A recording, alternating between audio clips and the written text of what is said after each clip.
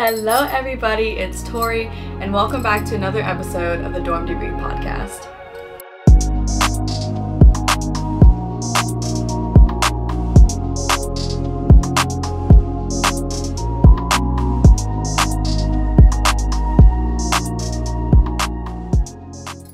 What is up, you guys? So I'm finally back after probably about a month and a half. But we're just going to be debriefing everything in today's episode and not really talking about too much about me, but I feel like it has a lot of significance between the period of life everyone's going through right now. So today we're going to be talking about when God says no. So honestly, with this episode, I'm really going to cut right to the chase because we have a lot to talk about.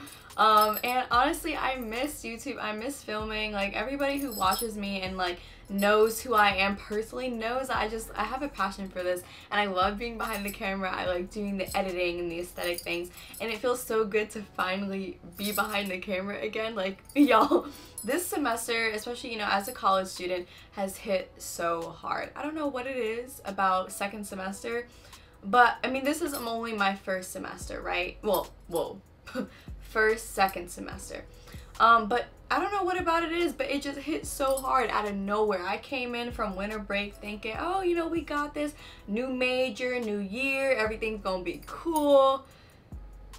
Yeah, right. So everything has been kind of moving steady so far. We're gonna debrief everything, but I feel like the whole topic of God says no is not only relevant in my life, but in the lives of so many people right now. It's like, I feel like everyone's going through this universal shift right now. Maybe it's the spring season, I don't know what it is, but we're gonna talk about it. Okay, so to start, where have I been?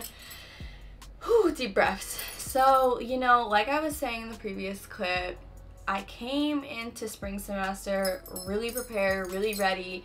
And this obviously, yes, it's my first time, having my second semester as a freshman. But at the same time, I think I bit off more than I could chew. And what I mean by that is, I had, y'all, I mean, I still have 18 credits now. I'm dropping a course, so I'll have 15, so I'm gonna be okay.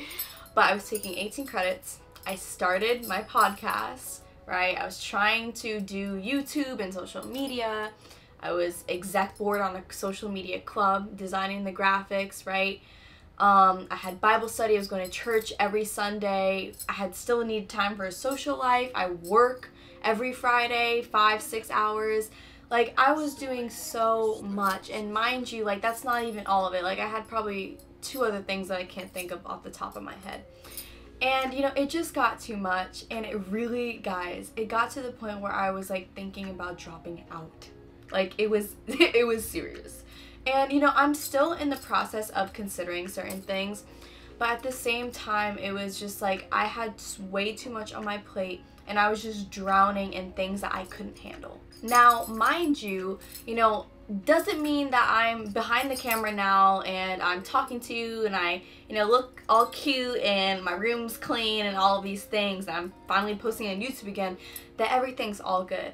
And I'm not a big content creator yet as much as I want to be. This is just beginning, y'all. But it doesn't matter because everything you see online, I promise you, it's fake. Are these bracelets getting annoying? I feel like you guys are gonna get annoyed by the clanking of my bracelets. But anyways, I feel like everything is so overstimulated online, and y'all have knew that I want to be real and genuine, but this is I'm still going through it, but I'm coming out of it. But I've been going through the knit and the grit, y'all. The knit and the grit of life, of school, of everything, relationships.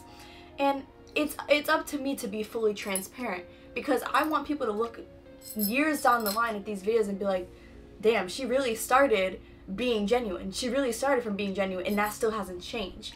Never will I let the fame, the numbers, anything change the genuine side that I bring to any platform that I'm on. Now, with that, you're like, Tori, why are you talking about this? Nobody cares about what you went through.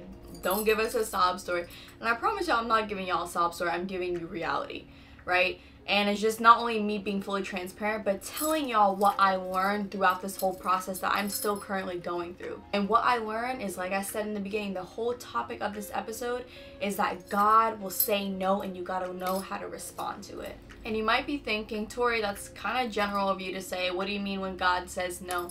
I'm gonna tell y'all exactly what I mean when God says no. And some of y'all watching this, like I said, I don't know how many views this is gonna get. I don't really care how many views it's gonna get. It's not about the numbers, it's about who I reach, right? You know, when God says no, it means like he's literally saying no to something and you are battling it within your head, right? And we often hear the quote or just the phrase saying that, you know, our God is not a God of confusion, right? And that is something I feel like as humans we constantly struggle with because we want to figure things out on our own. I know for me, I'm a control freak. I can't lie. When I feel out of control of something, when something isn't tangible to me within my mind, when I can't put a label on it, when I can't grab my hands on it, I get anxious. I feel like my world's falling apart. And it just shows that I'm human and I come at fault when it comes to believing in God at times, specifically when it comes to that. And I feel like it's not only me, but a lot of us do. And that ultimately can make it really, really hard to trust God's word, specifically when he says no to certain things. Now, I could really like exploit myself and like, you know, blot out all of my personal business, but I'm not. I'm just gonna give you all little snippets. But, you know, I want to give you guys some of my personal examples of what I mean when God says no.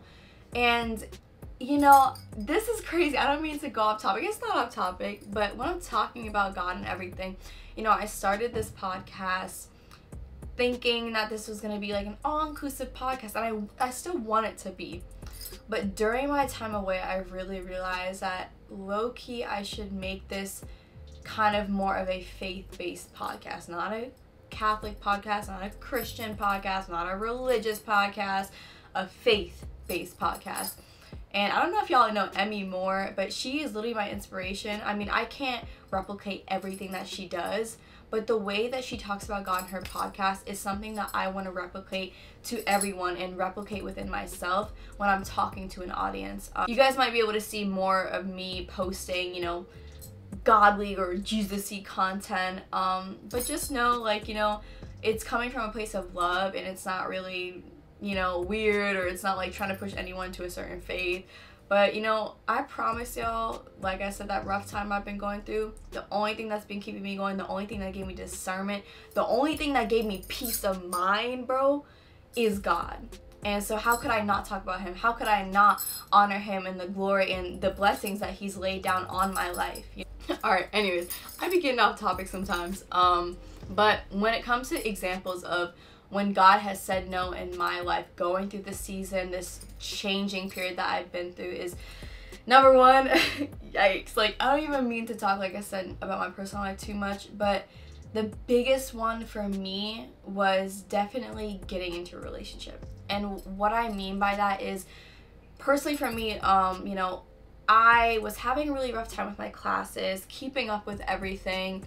You know, I was doing so much. I automatically felt overstimulated every day. I wasn't sleeping, I wasn't eating right. And then on top of that, I met what seemed like a perfect man, you know what I'm saying? And obviously no one's perfect, but you know, I had met this guy and, you know, in my eyes he was just like, wow, you know, like, this is everything I would want in a person, da da da da. And like, don't think this is gonna take a dark turn, because it's not. It's a good story. Doesn't have a bad ending, but it doesn't matter how much I ended up liking him, how much he liked me, whether he was a man or God or not, whether he bought me flowers. Like, it didn't matter all of that stuff. It doesn't matter all of those, not even superficial things, but even the deep things, the deep conversations. Because if God doesn't want it, guys, it's not going to work. This is literally a prime example of it, because it didn't matter like how much I wanted to. There was just something in me like holding me back. I met this guy, like, being in toxic relationships my whole life, you know, I had never been able to experience someone who was just so pure and so genuine. So it brought out a side in me that I didn't know that needed to be addressed. It brought out trauma from my past relationships and habits that are a result of my trauma from past relationships that I didn't even know existed. Which, going through everything that I was going through, you can imagine brought up a lot of emotions, a lot of fear, a lot of like not feeling in control. You know, what I'm trying to get at is that we kind of went back and forth with everything. And like I said, this is not supposed to be me sharing my personal business out here. But I feel like this is just an active representation. Like, it was so clear. Like, it's one of the clearest signs I've ever gotten from God in my life. During this time I was seeing this guy, I was praying to God every single day, y'all. Like, literally every single day. I could not let my mind rest until I got the answer from God. You know what I'm saying? Am I at fault for that because I wasn't putting enough trust in God? Yes. But, you know, like I said, I'm human. So, you know, one of the things that I realized, like I said, is like, you know, it's not a God of confusion. So we had a lot of back and forth at first. You know, I wasn't ready, and then we were kind of in this weird stage, and like where we were like talking, but we weren't talking, but we were flirting with each other. And then it was like, okay, what are we? And then it was like, you know, I want a relationship, and I was like, okay, cool. And then we good. And then, you know, all of a sudden, now on his side, first it was me, then it was him saying, you know, honestly, I don't think I'm ready for a relationship. Through all of that, I'm not mad. I'm not mad because, you know, do I still think that that man is everything that I want in a person? Yes, I do. But that doesn't mean that I have to have him right now. Or doesn't mean I have to have specifically him. Just because he's a good guy doesn't mean that, number one, he's sent from God, and number two, that he's the person for you. And I'm not saying that he's not the person for me or he's not sent from God, but what I'm saying is that you don't have to feel so obligated to act on something just because it's right in front of you.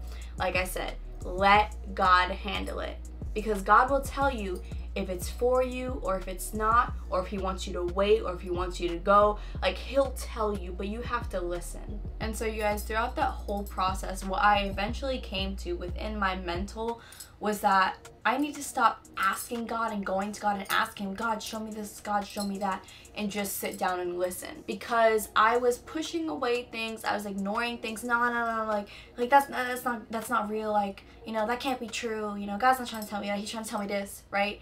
So I was kind of warping it to what I wanted to believe and not what God was saying, because it's not a woman thing. Yeah, it's not a woman thing, it's an everybody thing. That people as humans, we have this intuition, and a lot of times people mistake intuition for it just being our subconscious. But a lot of the times our intuition y'all, what is going on today? This is how y'all know I haven't been behind the camera in a minute. But anyways, intuition is actually God trying to tell us something. Sometimes it's not us, it's God. So I was kind of warping it to what I wanted to believe, and eventually I came to the consensus that, like, I was addressing things in my head, and I was able to actually sit down and think about, well, are these thoughts I'm thinking about for a reason, and what is that reason? Why am I thinking these things?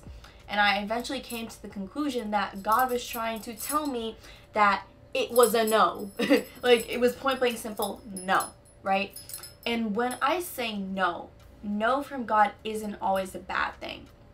Because in my experience with this specific situation, now we're going to talk about other situations, but in this specific situation, he was saying, no, wait. You need to wait.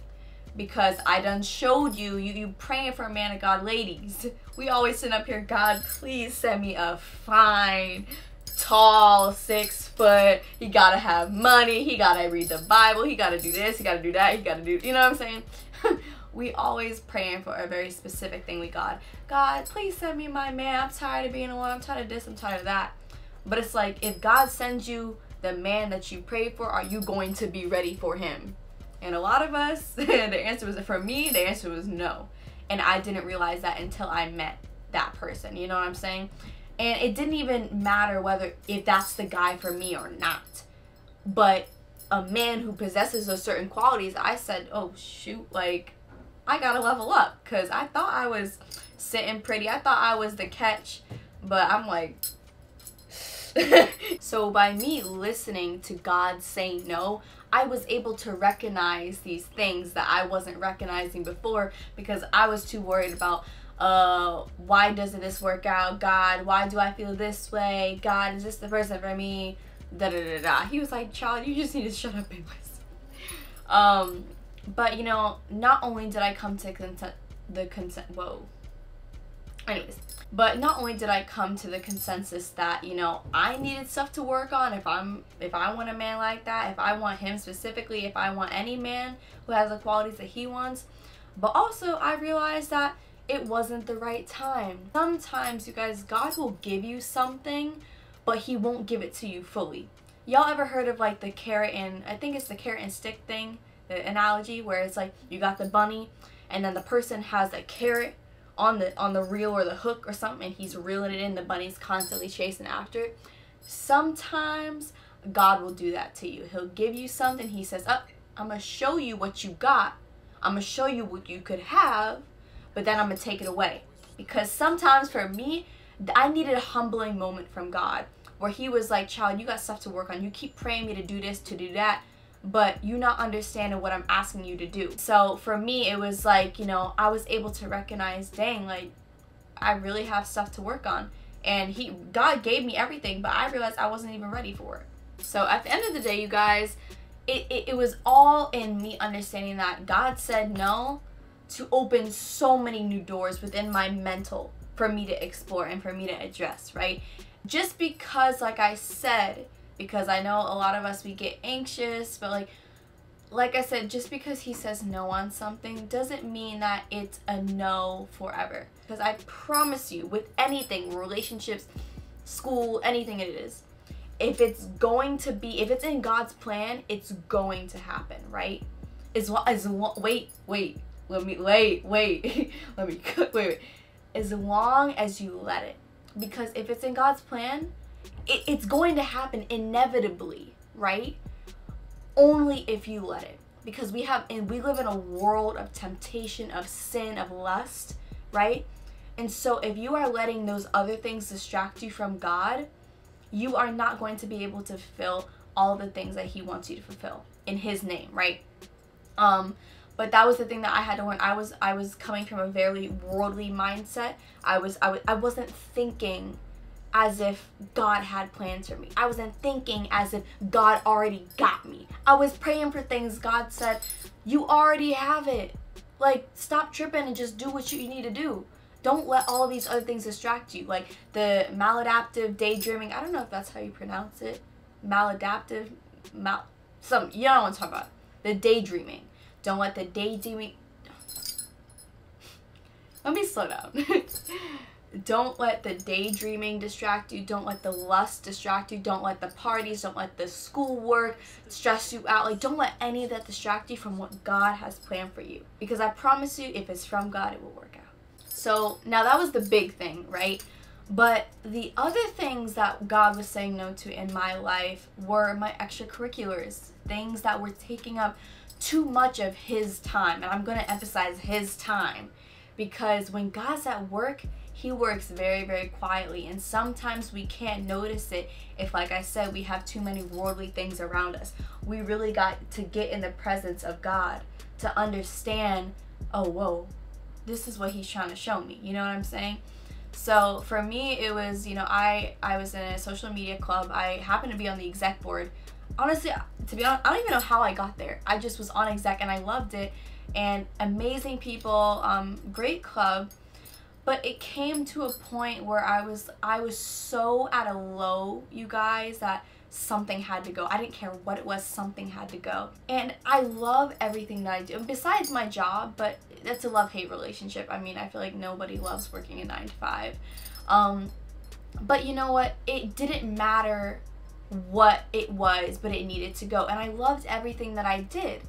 And so I realized, like, man, I have everything that I want to do on my plate, right? Well, most of it.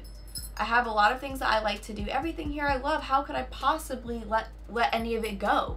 And it's like sometimes God is going to ask you to let go of things you love because he has something better. Oh, let me cook.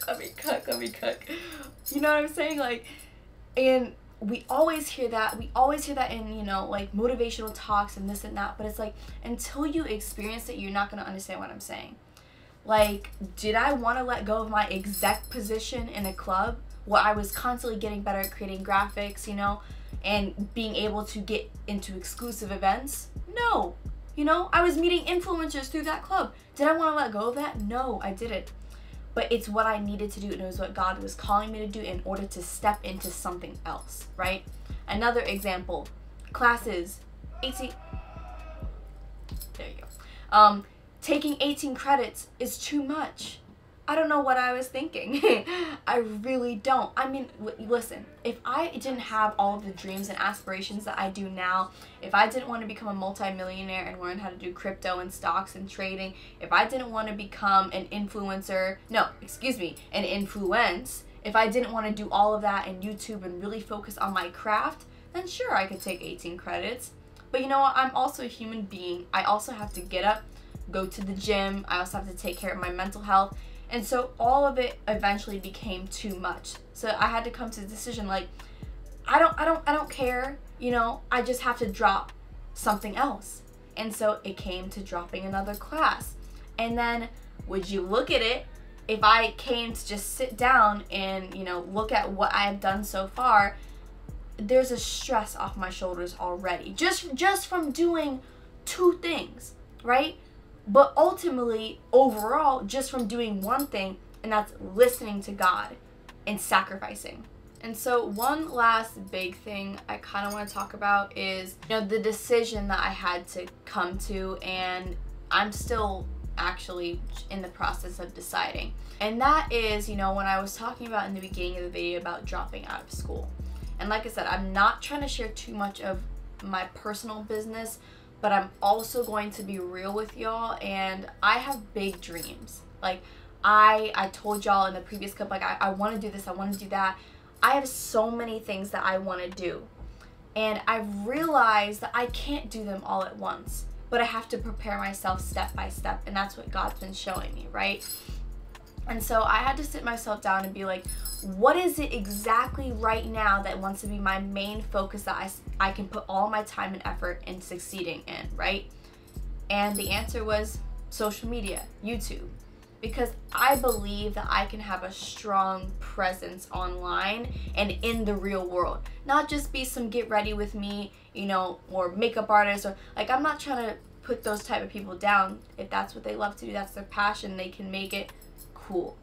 But that's not for me, and I know that's not what God's calling me to do. God's calling me to make an impact. Like, I want to be on Forbes, y'all, talking about God. I want to be on Times Magazine. I want to be on TED Talks. You know what I'm saying?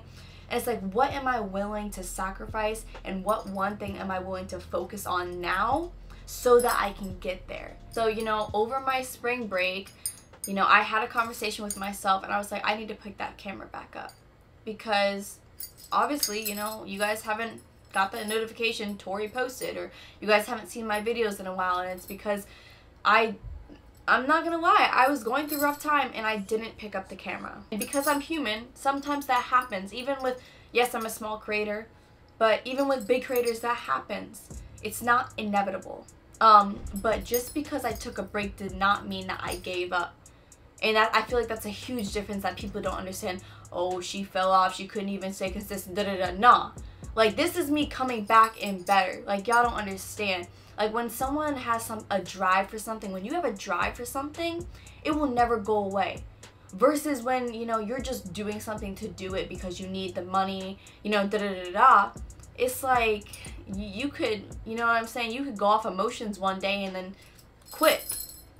But when you have a passion for something, it never goes away. It just eats at you. I remember, I don't have a passion for dance, but I had always wished I stayed with competitive dancing, because I love dance. I love to dance. But I'm not gonna lie, I don't even got rhythm in me no more. Like, I really can't. Like, I can't even do a 2-step. But you know what I'm saying? I still have that love for it, like that burning love for it. And I constantly think about it. It never goes away. But you know what? When I am successful, and when I am wealthy, and when I have, you know, the life that I've worked so hard for, I will be able to, you know, pick up the phone and say, hi, I was wondering about private dance lessons. You know what I'm saying? Because that's the luxury that you get when you work your ass off at getting something and you achieving your dreams. All those other little things, your little side loves and passions, you could do. So, you know, flash forward to now, I told myself, Tori, pick up the camera. So it's Wednesday and I have the time. I created the time. Not wait. Like I said, let me slow down. I didn't have the time. I created the time. Because what I've learned in life is that if you don't create the time, it's never going to be there. And you're always going to have that constant excuse. I don't have time. I don't have this. I don't have that. You have to create that time. So I sat down. I created the time today. Monday night, I went through my whole entire schedule for the week and said, I'm doing this at this time. I'm doing this day. And so today was my filming day, and I decided to get back on to what I love and not sacrifice what I love for all these other things that could be cut out in expense to do what I love. And so, you know, to kind of come to a closing consensus of this video, when we're talking about when God says no, like, I'm sharing with you guys everything that I have realized within my life when I decided to just relax and not be so OCD and so hypercritical and overanalyze things and just listen. Like, it's not only kind of a, how should I say, embarkment of my own personal journey and a growth on my end, but it's also growth within my relationship with God and realizing it was a major, wow, I need to trust you more. And so I feel like for a lot of us, especially as young adults, college students, it's so hard sometimes to get away from our fast, busy paced life. And at the end of the day, you have to think to yourself, like, you know, what is it that I truly want to accomplish in life? What is my main goal in life? If you have that main goal in life, all you need to do is give it to God, because I promise you He has plans for you. Just the same way that I know that God has given me such a love and a burning desire for what I do, there's a reason why, like, I have that. There's a reason why you have that, right? And it'd be ashamed if none of us had ever, like I said, for me, picked up the camera. If you have a dream to be an artist, if you never picked up a paintbrush. Like I said in another video, I don't want to get to heaven and have God say, this is what I had for you, you know? And that's not necessarily in a negative way, but it's just like, we have work to do. Like, we have work to do. I have work to do. And when God says no to something, oftentimes He's trying to show you and shed light onto another issue that you're disregarding. Because God wants you to fulfill what He has for you. It's in His plan. But like I said earlier, you have to let all of those distractions go. You have to free yourself from all of the things that are holding you back and focus on that one thing. You can have all of the other things, you can focus on other things later. But like, I was in a call the other day, a mentorship call, and they were saying, what are your goals in life? What do you want to accomplish? I said, I want to be a social media influencer. I want to learn how to trade. And she said, do you think you could do all of those at once? And I said, no. And she said, so why are you biting the bullet? Why are you trying to do all of those at once? And I said, I don't know. And it's because you can't. Like, of course I want to learn how to trade, but right now this is my focus. And once I have a steady relationship with you guys, with social media, with everything, then I will be able to put my attention and focus somewhere else. But for now, it's one thing on my mind, and I'm going to grind to get there. So to close this episode, I want to thank everyone for tuning into this video today. I know I've been a little MIA. Not even, I can't even, like, you know, trick y'all. I've been MIA. But at the same time, I feel like through that experience of me going through the dirt, the literal mud, I can come back on here and just be more genuine with you guys. I'm not even gonna lie, talking to the camera for some reason, even though I haven't picked it up in over a month, felt so much easier. And I think it just comes with experiences of life. And I'm not talking to a camera, I'm talking to an audience, I'm talking to someone who might need to hear this. I'm talking to myself too. So I want to thank you guys for coming on today, and I will see you guys next Monday.